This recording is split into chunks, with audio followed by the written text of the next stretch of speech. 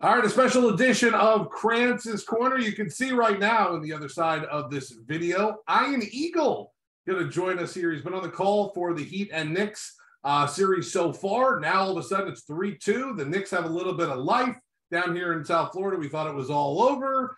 And guess what? The Knicks come back, and now they have life. And the Knicks fans are back out of hiding. They are literally back out of hiding. Ian, my brother, is a diehard Knicks fan. He was missing from our text conversations, our text chats for 36 hours. And all of a sudden this morning, it was that Undertaker one where the guy, he's like laying down like this and he pops up. That was what's going on. But anyways, Ian, welcome to Krantz's Corner before we do anything else. Thank you for coming. It's my honor to be in the Krantz's Corner, and I know what you're talking about. The pendulum swings in the NBA playoffs. You get a lot of recency bias, very strong opinions based on the previous result, and then things can shift and move. The reality is still Miami has got the home court advantage right now, a chance to wrap this thing up at home. If you would have told any Heat fan prior to this series, you're going to be up 3-2 with Game 6 on your home floor, you would have signed up for that every possible way. So now the question is whether or not they can actually take care of business and advance to the Eastern Conference Finals and do it on their terms. Yeah, and let me tell you what needs to happen or needs not to happen for the Heat to win. Two things in my mind. A, you can't let the big three for the Knicks go for 88 points in a game. Yep. And Jimmy Butler's got to – I know he said after the game, I don't necessarily need to score for us to win. Well, guess what, Jimmy? I don't want to be the one to tell you this, but bubble Jimmy and the last couple of years, Jimmy, in the playoffs, you needed to score for the Heat to win, and I need it. I need it again, Jimmy. Yeah. You got to put up 30 points. What would he end up shooting? He only had 12 shots in the game. I know he got to the free throw line 11 times. I need 20 shot attempts from Jimmy Butler, and I need the Knicks, big three, not to go for almost 100 points in the game. I think that's a pretty good game plan. Yeah, I think it's a fair assessment. Right. First on Jimmy. Yeah, there definitely was not the aggressiveness that we've grown accustomed to with Butler. Don't know if that's injury related. Don't know if he was feeling his way through the game. Normally, he gives the team whatever it is they require in the moment. There was definitely a sense in the fourth quarter where it was normally Jimmy Butler takeover time. That wasn't at play on Wednesday night. But with that said, I just feel like he always has such great command over the situations in front of him. He's certainly going to recognize what's at stake with a chance to put an end to this thing, to do it on Miami's home floor. And as you mentioned, the big three for New York, look, Brunson right now is on a major heater. He is putting up ridiculous numbers.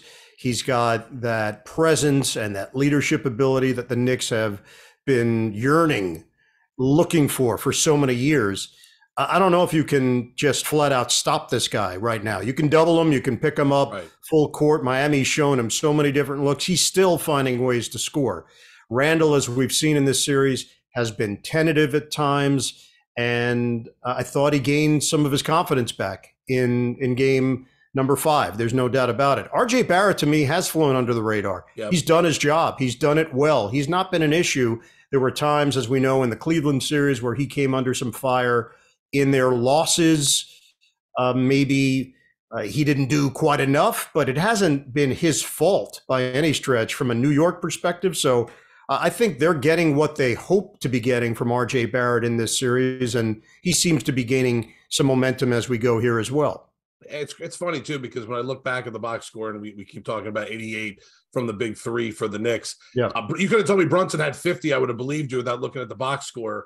But if you would have told me Julius Randle had 24, I almost wouldn't believe you. There were times during the game where I looked up or I was checking even after he hit a shot or missed a shot, and they put the stats on the screen. Like, this guy's like 7 or 8 points. Like, how are the Knicks winning this game by so much? And Julius Randle isn't contributing. Then he ends with 24. It was kind of a shocker to me. Like you said, RJ Barrett literally doing his thing, and I'm not, and I get it. If you can keep him under 30 points, then you have a good chance to win. Brunson is going to do his thing. I get that too. You got to, it's back in the day. Let Brunson have his points, but stop everyone else if you want to try to win this game. But Julius Randle, to me, I think, is the key to the Knicks winning. And they were winning the game so big, and Julius wasn't even contributing early on. I was completely shocked by all that, and completely shocked at the end of the game when I saw he had 24 points. Yeah, that's a key point because when Randall was in the game, he played the entire first quarter, took that poke to the eye. It Right. certainly was a legitimate issue and injury for him, and it was just over a minute into the game. But he plays the entire first quarter. He knocks down his first attempt, which was a three, and then you don't really hear from him again. Right. The Knicks go on their run in the second quarter. Everything got sparked in that second quarter. Obi Toppin came in and actually gave them quality minutes and good energy. And that's when Brunson was getting his fingerprints all over the game. And I remember that Randall came in late stages, second quarter, was a little bit invisible, but made a shot right at the end of the half. And that seemed to get him going a bit. You're right. When the Knicks made their two big runs, went up by 19 in the third quarter, it wasn't really Randall who was a big part of it, but their closing lineup, he did make some big plays, and there was a sense that he was getting his and his way. The fact that he was getting to the free throw line, not just settling for fadeaway 19-footers, was a pretty good sign for Tom Thibodeau. I do think there are still some question marks and issues there as to his current state of mind and whether or not he's comfortable, but that was a big lift for New York. Whether or not it translates to a game six remains to be seen. I got to tell you, Zach, the two games that the Knicks played in Miami, and this is just a feeling that you get. First, as a viewer, because I didn't work that game three, and then as a broadcaster in game four, there was literally not one moment in either one of those two games where I thought the Knicks would win the game. Not one moment, not 1 second. And that shows you something about how these two teams match up. Miami, when they're doing it their way, they've been clearly the better team. It's incredible too, because obviously you're calling the Nets during the regular season. You're all around the NBA during the regular season. And if you don't really follow the Miami Heat, you don't. There are times when they have 3 or 4 undrafted guys out there. I know that's always the storyline behind, it is. It's always a storyline, and that's fine for us down here in South Florida. We're kind of used to it to hear that. But it is crazy to me, even as an NBA fan, when I could see the game at the end of the game, and it's possible that Max Strus and Gabe Vincent or Duncan Robinson, these guys are out there, and they're legitimate threats. Like Duncan Robinson, finally, I mean, you called the Duncan game. Like he finally had a game where he was legitimately looked like Duncan Robinson from a couple years ago. Max Strus, if you give him a foot, he's going to take the shot. And another guy, Gabe Vincent, I think has made himself a lot of money in these playoffs so far, going into a free agent year, but it's undrafted. It's truly, to me, unbelievable what the Heat system does. And I know I sound like a homer here from Miami and a Miami Heat fan, No, it's true. But isn't it unbelievable? Because then you look at other teams, they got 4 first-round draft picks out there, a guy they just gave $200 million in free agency to, and the Heat are like, yeah, we're going to put out Strus and Vincent and then Kevin Love, who we bought off the free agent wire during the season. But that's what this Heat team is all about. It's really gritty that way. That's why Jimmy, I think, fits in perfect with these guys. Even though Jimmy's not an undrafted kind of guy like that, he just plays like that. Throw Caleb Martin into that as well. Give him a ton of credit, because I think there are times where his energy and his aggressiveness can really ignite Miami. I thought when we look back at game 4, he helped seal it. His track downs on offensive rebounds, and then him going to the rim hard and getting the crowd involved on that big dunk. Those are memories. And you're right. I know it's a broken record in South Florida, the way Miami has done it, but I feel like I try to pick and choose my spots when telling that story on a national level. It just should not go under the radar. Right. It's real. This Heat culture is real. Their ability to evaluate talent, develop talent. I think a lot of it has to do with, of course, Pat Riley and Eric Spoelstra and their bond and their lens of how they see the NBA, how they see the pieces that fit together. I give a lot of credit to Andy Ellisberg as well, who is part of that brain trust, and they look for a certain type and certain attributes that fit with what they do. And just talking to Eric Spoelstra about some of these guys, and I've asked him about each of the guys that you mentioned at some point during production meetings, regular season, play in, playoff, and he's always got an anecdote for all of them and what they bring and how they cater to what it is Miami is looking for. He said with Caleb Martin, he had heard that at some point back in his Oak Hill Academy days, they called him and his twin brother Psycho 1 and Psycho 2. Like these guys were so locked in and everybody knew it. Like stay away from these two when they're out there playing. They were at NC State. They transferred to Nevada. So you got a chip on your shoulder right out of the gate that it didn't work in the one place. You got to go somewhere else. And each of them had personal accolades and they act like it. Caleb, I remember hearing the story when he was let go by Charlotte. Miami basically gave him a look and he came in. And after one practice, I believe they said, we got to sign this dude. Right. Like, unless our eyes are deceiving us, he does everything that we're looking for that maybe doesn't show up in a box score. And that was it. And he ends up getting a 3-year, $20 million deal. You're right about Gabe Vincent. Gabe, any team in the NBA, Zach, could have had Gabe Vincent. I agree. He played on the Stockton Kings. He was available to everyone. Max Strus. Every team in the league could have had Max Strus. Miami continues to find not just roles for these guys, but primetime roles. Duncan Robinson obviously cashed in big. So it's funny how it works. Robinson, underrated talent. And then when he gets paid all the money, overrated talent. And now he's finding his role again and finding his niche based on the Tyler Hero and Victor Oladipo injury. So yeah, that's a whole other storyline that you take away 2 rotation players, one major rotation player, a guy that has the ball in his hands quite a bit in Tyler Hero, and another in Oladipo that was a very high draft pick and has proven himself at this level. It's just been injuries that have slowed him down. So I could go on and on. I am in awe of what Miami continues to do every year. That's why they're also not the normal 8 seed. I know we've got to rank them. That's how it works. But at some point, I'm not even using the regular season numbers other than to make a comparison, compare and contrast what we've seen in the postseason. Miami's not an 8 seed. They just don't. No, they're not. They're not. What about Bam Adebayo? What do you think about him so far in the series? He gets criticized a lot for not taking too many, not taking enough shots, not being enough in the offense. Last year in the playoffs too, the minute the playoffs were over, it was, where was Bam? We need more from Bam. Bam needs to be better. He's gotten his game every year it develops a little bit more. And that's kind of the Heat culture too, to work on something in an offseason, get good at it. Next offseason, work on something else and become a complete player. I think Bam Adebayo is doing a pretty good job. I was one of the critics last year. They get knocked out in the first round. They get swept. Where the hell's Bam Adebayo? Now all of a sudden he's getting back into it.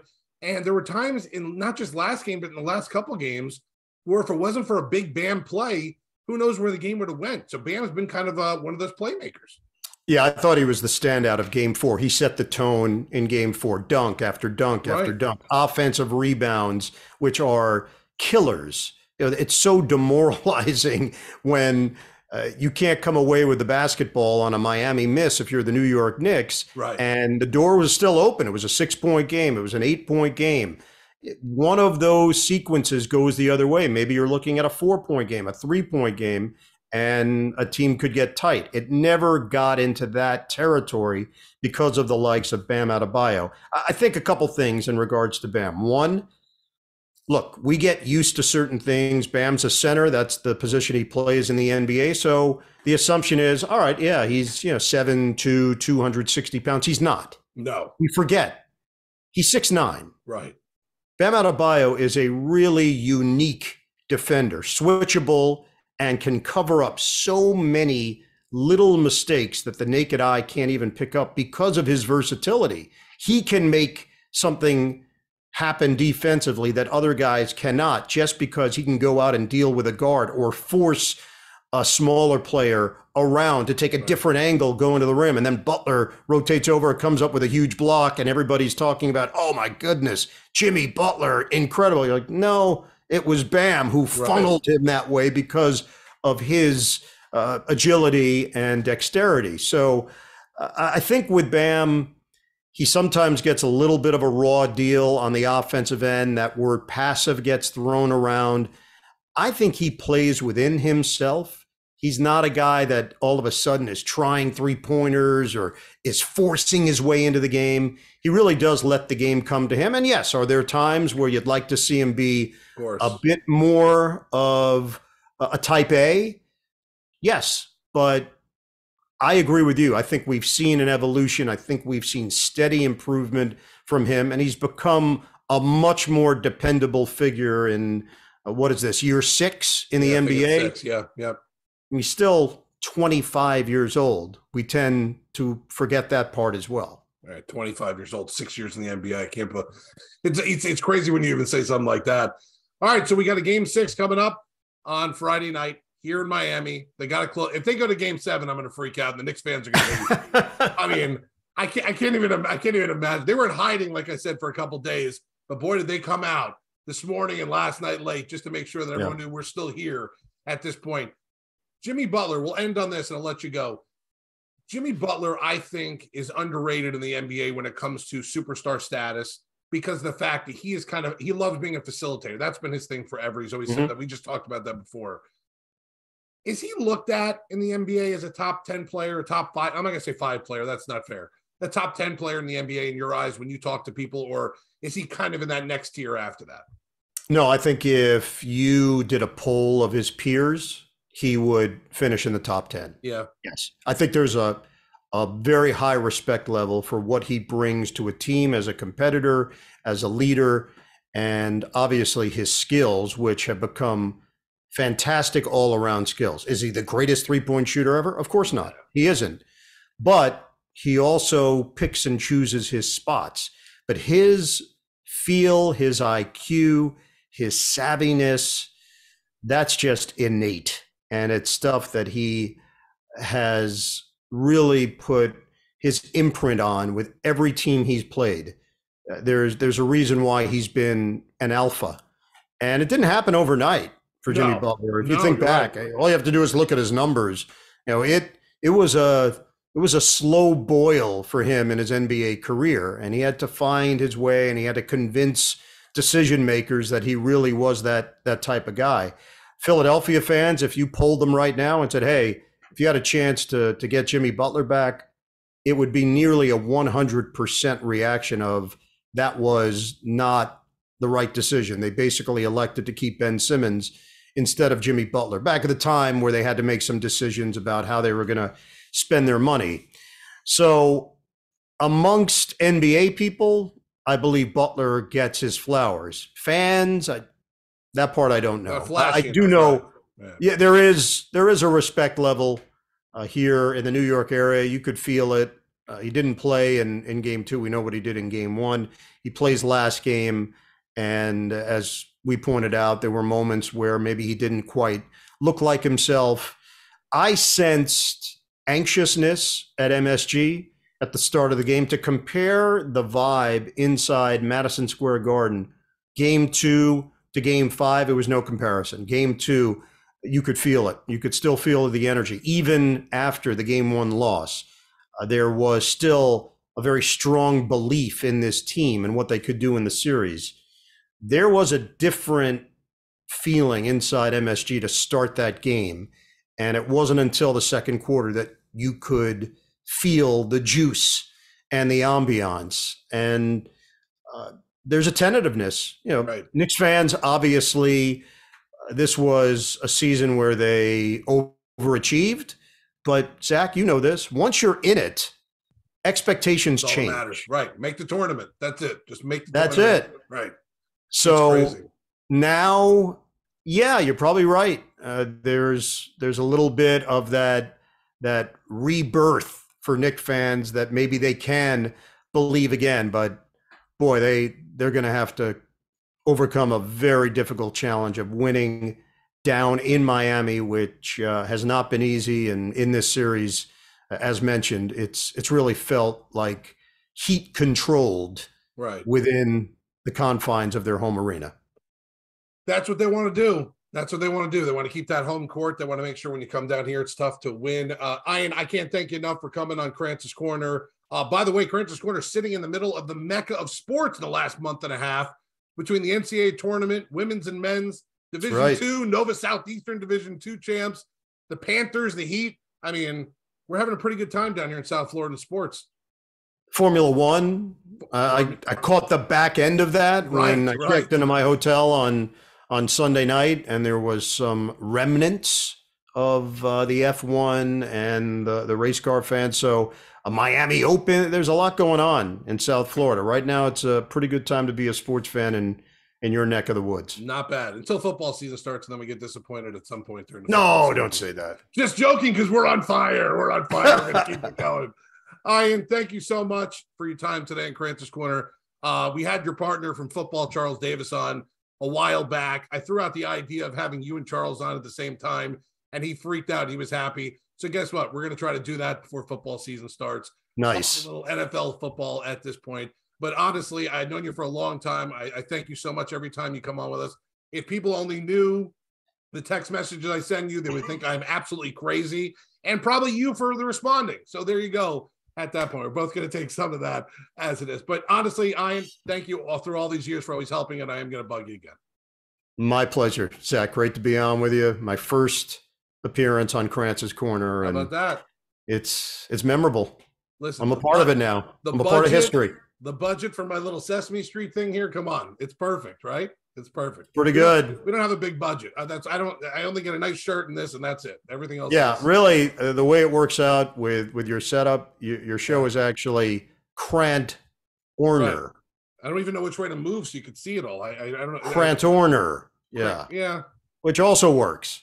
You know what? I'm gonna have to duck so you could see it all right there. Okay. Oh no, I don't want to duck. You see my hair. Oh God, that's terrible. Ian, thank you again. We'll bug you again soon. Have a great call coming up. On the call for Heat and Knicks. I mean, this has been a hell of a series, and now all of a sudden we're going to Game 6 coming up. That's Ian Eagle. This has been a special edition of Krantz's Corner.